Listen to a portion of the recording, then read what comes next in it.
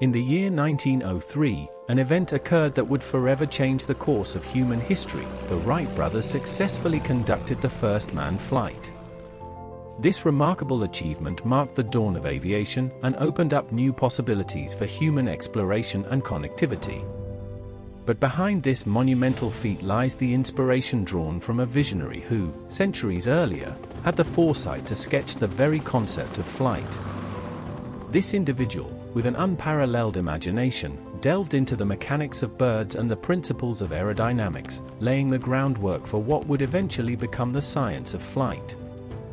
This is Rapid Rewinds, and today, let's embark on the remarkable journey of the Renaissance artist, none other than Leonardo da Vinci.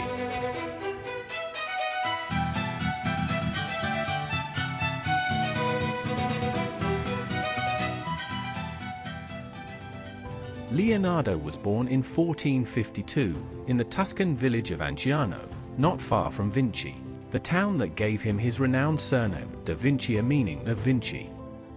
He was an illegitimate child. His parents did not marry even after his birth, and his mother, Caterina, a peasant woman, remarried and started a new family when he was still very young. From the age of 5, Leonardo was raised on his father Ser Piero's estate in Vinci, where Ser Piero worked as a lawyer and notary. He was also nurtured by his uncle, Francesco da Vinci, who had a deep love for nature, an appreciation that he came to share as he grew. His formal schooling was limited to basic reading, writing, and arithmetic. Although he really struggled with reading and often got distracted easily, he was never punished for it.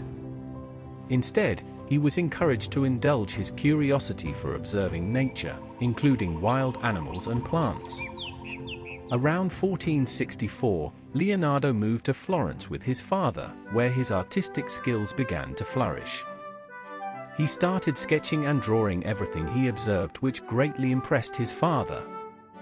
Over the years, recognizing his son's artistic potential, his father took him to a family friend, Andrea del Verrocchio, who was a renowned Florentine sculptor and painter, and arranged for him to become an apprentice when he was about 15 years old. Over the next 10 years, Leonardo honed his skills in painting and sculpture and also gained knowledge in the mechanical arts under Verrocchio's guidance. In 1472, at the age of 20, Leonardo da Vinci found himself at a significant juncture when the esteemed Painters Guild of Florence invited him to join. However, the young artist opted to continue his apprenticeship with Verrocchio, his mentor, until he became an independent master in 1478. During these formative years, Leonardo's talent began to shine, notably with his earliest known drawing in 1473, a landscape from the Feast of Santa Maria del Neve. In April of 1476, Leonardo da Vinci faced a grave accusation that could have drastically altered the course of his life. On the 9th of that month, he was charged with sodomy, a serious offense during the Renaissance period that carried severe penalties. The charges brought against him were not only a threat to his personal freedom, but also had the potential to tarnish his reputation and standing within the community. However, after a period of legal proceedings and uncertainty, the case was dismissed on June 16, allowing Leonardo to continue his pursuits without the shadow of these allegations hanging over him. In 1478, Leonardo da Vinci found himself amidst a turbulent political climate in Florence due to the Pazzi conspiracy, a significant plot aimed at overthrowing the Medici rulers. This conspiracy not only shook the foundations of Florentine power structures, but also introduced a palpable sense of danger into the lives of those associated with the Medici family, including artists and intellectuals under their patronage. For Leonardo, who was emerging as a prominent figure in the artistic community, this period was fraught with uncertainty. The violent attempt to destabilize Florence's ruling class could have had dire consequences for him, both personally and professionally, as the city was engulfed in the chaos and repercussions of the failed coup. Amidst this unrest, he embarked on significant projects, including paintings of two Virgin Marys and the portrait of Ginevra de' Benci.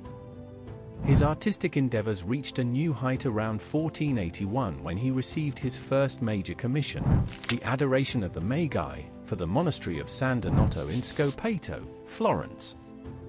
However, destiny intervened, and this work, like several others from this period, remained incomplete, showcasing the unpredictable path of Leonardo's early career. In 1482, Leonardo da Vinci made a significant move from Florence to Milan, a decision that marked a new chapter in his life and career. This relocation was driven by his desire to enter the service of Ludovico Sforza, the Duke of Milan, who was known for his patronage of the arts and sciences.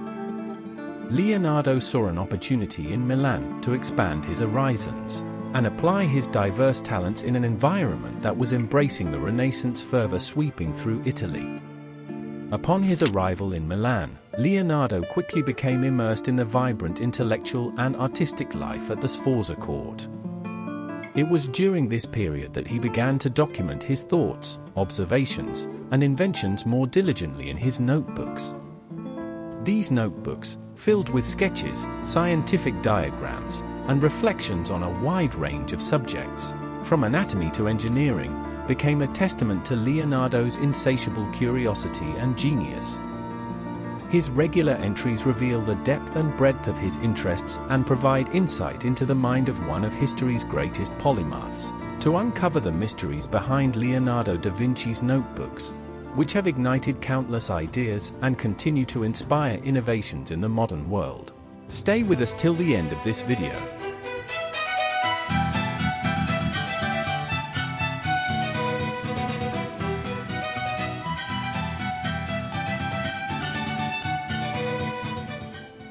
Leonardo da Vinci received a commission to paint the Virgin of the Rocks in 1483, a project that would become one of his most celebrated works. This commission was part of an altarpiece for the Confraternity of the Immaculate Conception in Milan, reflecting the religious devotion and artistic fervor of the time. The painting depicts the Virgin Mary, infant Jesus, John the Baptist, and an angel in a mystical, rocky grotto, showcasing Leonardo's mastery of atmospheric perspective and his deep understanding of human anatomy and emotion. The Virgin of the Rocks exists in two versions. The first, housed in the Louvre, was commissioned in 1483 and likely finished by 1486. The second, found in the National Gallery, was started in the late 1490s and completed by 1508. These timelines reflect Leonardo's evolving artistic journey, with each version showcasing distinct elements of his style and technique. During Leonardo da Vinci's residency in Milan, the city was severely affected by the plague around 1485. This epidemic led to significant loss of life and upheaval, impacting all facets of Milanese life, including its economy and the flourishing arts and culture sector.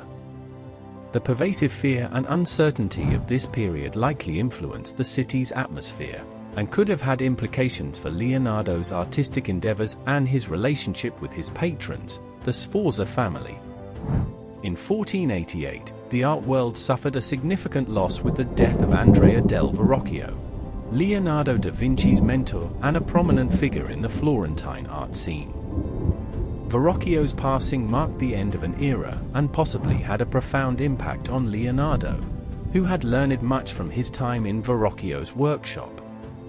The following year, in 1489, Leonardo delved deeply into the study of anatomy. His fascination with the human body led him to conduct detailed dissections, which informed his art and scientific inquiries, laying the groundwork for his later anatomical drawings that combined art with precise scientific observation. By 1490, Leonardo's focus shifted towards a monumental project for Ludovico Sforza, the Duke of Milan. He began work on a colossal bronze horse statue, a tribute to the Sforza dynasty's power and prestige. This period also saw Leonardo initiating a treatise on landscape and hydraulic engineering, reflecting his diverse interests and innovative thinking, although this work remained unfinished. Yet, as the tides of fortune turned, so too did the fate of Leonardo's monumental work. The shadows of war loomed over Milan, and the bronze reserved for the statue was seized to forge cannons, a stark reminder of the era's tumultuous priorities. The clay model, a fragile echo of what might have been, was lost to the ravages of conflict when the Sforza regime crumbled in 1499, leaving behind a tale of artistic ambition and the impermanence of glory. Additionally, 1490 was notable for the arrival of Salai, a young apprentice who would become one of Leonardo's closest companions, entering his household at the tender age of 10. This year was a time of significant artistic and personal developments for Leonardo, highlighting his multifaceted genius and the complex relationships that shaped his life and work. The following year, in 1493, a woman named Caterina joined Leonardo da Vinci's household in Milan.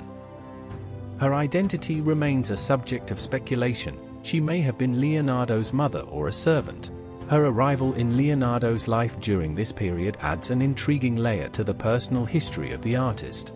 In 1494, the political landscape of Florence was dramatically altered as the fiery preacher Savonarola rose to power, ushering in a period of radical reform and moral austerity that contrasted sharply with the Medici's patronage of the arts. By 1495, Leonardo had begun one of his most renowned works, The Last Supper, in the convent of Santa Maria del Grazie. This mural, a mix of tempera and oil on plaster, was painted for the dining hall of the monastery of Santa Maria del Grazie. Known also as the Cenacle, the mural spans approximately 15 by 29 feet and is Da Vinci's only fresco that has survived. It beautifully captures the moment at the Passover feast when Jesus announces, "One of you shall betray me," to his apostles. What sets this painting apart is the unique emotional expression and posture of each apostle, masterfully conveying their individual reactions to Jesus' words. The strategic placement of Jesus at the center, yet apart from the apostles, has left a lasting impact on the art world, inspiring countless artists through the ages.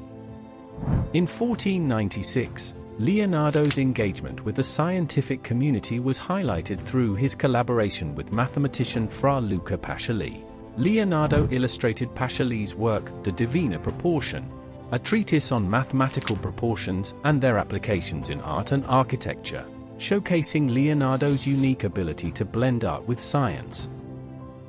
In 1498, Leonardo da Vinci undertook the task of decorating the walls and ceiling of the Sala dell'Ars in the Sforza castle in Milan, showcasing his versatility and creativity in mural painting. Around the same time, Leonardo's imagination soared as he made his initial forays into designing a flying machine, a testament to his visionary thinking in the realm of invention and engineering. This year also saw the dramatic end of Savonarola, the austere preacher who had taken control of Florence, as he was executed by burning at the stake. The following year, 1499, brought significant change when the French army conquered Milan, prompting Leonardo to leave the city amidst the upheaval. To unveil the intriguing adventures of Leonardo da Vinci in the early 1500s, make sure you tune into our next episode, where the adventure continues. Believe me, you don't want to miss it. This is Rapid Rewind signing off. Remember, legends never fade, they just get retold. Stay tuned for the next one.